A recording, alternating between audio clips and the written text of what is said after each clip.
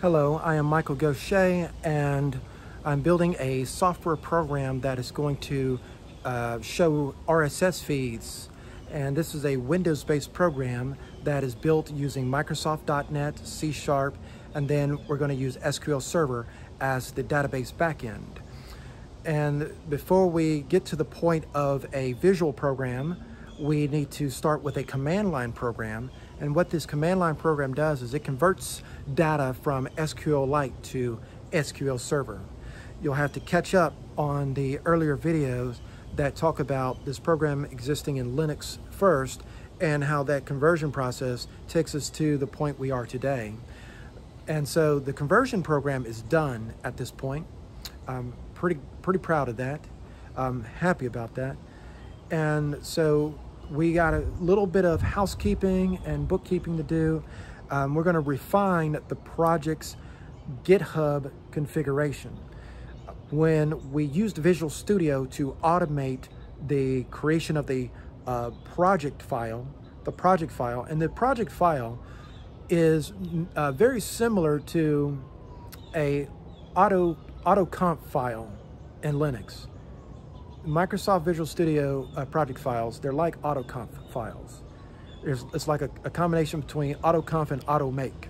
And so they streamline the translation, they help streamline the instructions and the processes that you would need to go from software code to an actual program executable that you can deploy, distribute, put in an app store, wherever, and run on your computer.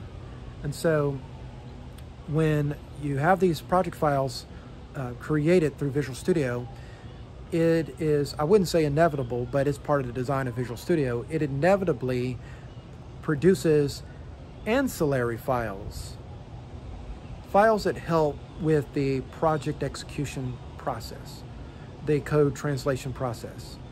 But these files do not have to be tracked in GitHub. They absolutely do not. So, you want to exclude those files from the GitHub repository. It's far better to leave those files out of GitHub because many of those detailed files are very specific to your computer, and many of them, they're simply cache, what we would call cache files. And if you track them through GitHub, there could be some issues with the way your Visual Studio solution will work. That's less true today than, let's say, it was when you were using a source control system in Windows called Visual Source Safe.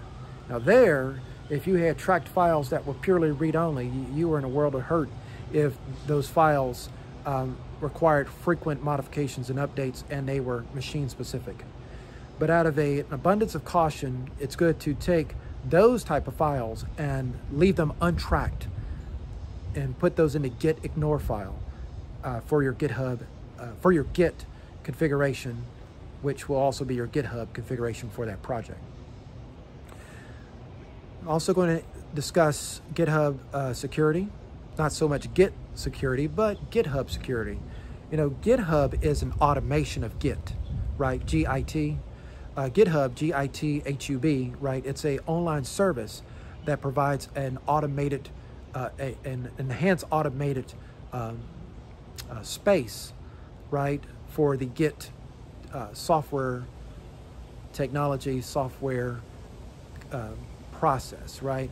Because that's what Git is. Git is software that helps you track versions on your files to help you branch out code so that you can make modifications in different branches to help you merge code changes from different parties, different people, different areas, right? Git itself allows you to do all of that. And then GitHub puts a website visual interface on top of that. And so GitHub is totally entitled to put additional rules and additional procedures and different slightly or even radically different ways of doing things on top of that core Git technology. And so I'm going to discuss that a little bit. and then finally publish this version of the conversion program to GitHub. Have that in GitHub, have that set in stone for this development wave, and you know, be satisfied that we have reached this far and got this accomplished. And then once that is published on GitHub, because I'm publishing this from my computer to GitHub, and while I do trust the tools, when the tools say it's published, it's always helpful to go to github.com/Michael Gaucher and look and see if indeed those updates are there. You'll see on the webpage, you'll say, this change was made a few seconds ago, a minute ago, whatever, however long it takes you to actually get around to getting to GitHub. And that's a good way of visually verifying what you've done. And then after all of that is said and done, I'm going to run the data conversion program one last time and then move on to developing a graphical user interface on Microsoft Windows using WPF and C#. Visual Studio has a panel that connects us to the Git server that is on GitHub, and it also connects us to the Git database that is on the local machine, governing the versions and the version changes for our project. And this Git panel allows us to visually access the Git database to, in this case, remove those objects, those files that we don't want tracked by Git. Because there are certain files that Visual Studio will generate behind the scenes that we don't care about, and if we were to track them through Git, it wouldn't necessarily cause us a problem, but it would muddy the picture from a version control review standpoint. It would make things less clear in terms of what actually changed in the project that is relevant to the software that we are building. And so we have the ability here to select and decide which objects we do not want tracked. And the ones that we don't want tracked, when we right click and we choose ignore this item, for example, that ignore request is going to be written to a file called .gitignore. That's the name of the file. And so this whole process here is designed to visually edit the .gitignore file so that the Git process, the Git database on our local machine, knows which files to not even bother us about in terms of a file that is changed. So these files that I'm referring to that Visual Studio generates that we don't want to track, that we want to ignore, those files, they change all the time behind the scenes, and we don't want any notifications or indications that those files should be updated in the Git repository. And so the modifications have been made to the Git ignore file, and we're going to publish those changes to the Git repository. And so we want to push these changes to GitHub in this case. I am using GitHub. Now there are other repositories such as GitLab, for example. GitHub isn't the only way to go, but I use GitHub. And so I made an attempt to push the changes to GitHub, and I ran into an error. So I'm going to attempt to resolve the error through GitHub Desktop, which I installed on the computer. This is one of many ways to interact with Git and in this case GitHub. So I'm going to use the visual method here through the GitHub desktop. It's already selected on my other project from Linux, and so I'm going to switch to the project here that I designed for Windows. And I see that the button to push the changes is highlighted. So we click the button and we wait for a response from GitHub.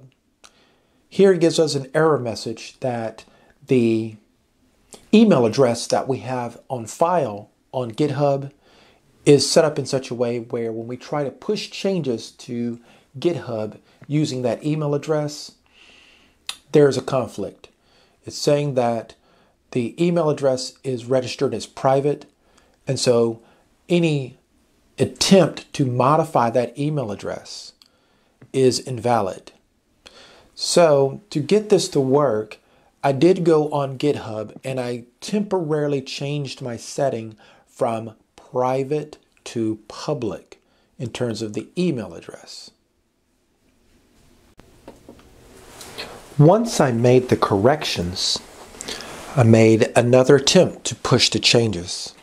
And this time, the push was successful. And so, when you're using Git, you have to be aware of a variety of administrative settings and requirements behind the scenes. Now that the changes have been pushed to the GitHub repository, I would like to visit that GitHub repository at github.com/Michael Gaucher. github.com/Michael Gaucher. I click on repositories and then I click on Gaucher RSS Reader MSWPF. So now that I'm in this repository, I can browse through the different folders that are represented through the web page, and I can see which changes were made at the root level or at a in a subdirectory or at a lower level in the project. And here I have a human readable indication of the time when these things were done over in the third column. And so we can see that changes were made a few minutes ago, and this is very promising. So we do have a very strong indication that our changes now exist in the GitHub repository and can then be downloaded to any other computer that has access to GitHub. And so with that done, it's a good time now to do a test of the program. And I want to do this outside of SQL Server, or should I say Visual Studio. So I don't have Visual Studio running, and in the previous video we populated the database using the conversion program. So there's data in the database. What I want to do now is delete this data. So let's get rid of all that data that we have put in the database. So I'm going to issue delete statements to the SQL Server database, and that will remove the data from the database. Let's execute the select query and see that we have 0 records in the database. So now that that's done, we can go to the directory that contains the most recent version of the software program, the software executable file. So when we're in Visual Studio, it actually generates files behind the scenes. And so you can develop a sense that Visual Studio is where everything happens, but in fact, Visual Studio is not where everything happens. So there's a bin directory, and in this case, we were in the debug configuration, and it generated an executable file. And now I can double click on that executable file right now, and all that would simply do is open up the command line window, run the program, and then close it. I really don't like doing things that way, and so I want to set up a persistent command line window in which I can run the program and see the results of that execution in a persistent window. And so I just ran the program. It took less than a second. It took a fraction of a second to run the program. Much faster than what we saw when we ran it in Visual Studio. And so Visual Studio adds some overhead for the purposes of debugging and allowing us to inspect the program visually. But the actual program itself is highly efficient and runs quite fast. But on an Intel Pentium processor, we're going to have a little bit of a slowdown when using Visual Studio. And then there's all the data, and now we can move on to the next phase, which is a GUI program.